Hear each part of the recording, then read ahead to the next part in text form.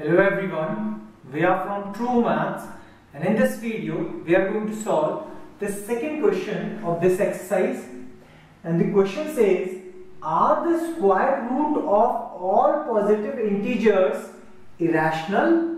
If not, give examples of the square root of a number that is a rational number. Now, it is said that are the square roots of all positive integers are irrational or not? So obviously they are not, because if I talk about root 2, root 3, root 5, obviously these are irrational numbers.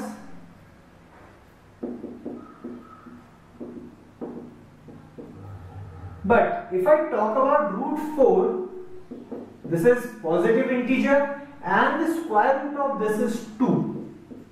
So obviously this is a rational number that can be written in the form of 2 upon 1, that is p upon q, where q is not equals to 0.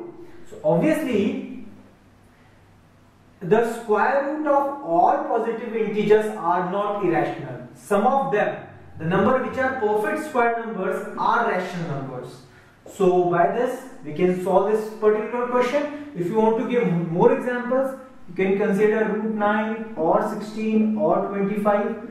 All these numbers are rational numbers, because we already discussed in the previous video that integers are known as rational numbers, because this can be written as 3 by 1 in the form of p upon q, where q is not equals to 0.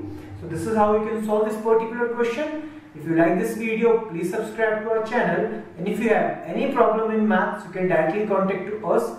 The phone number, the email address and the WhatsApp number is given below in the description. Thank you.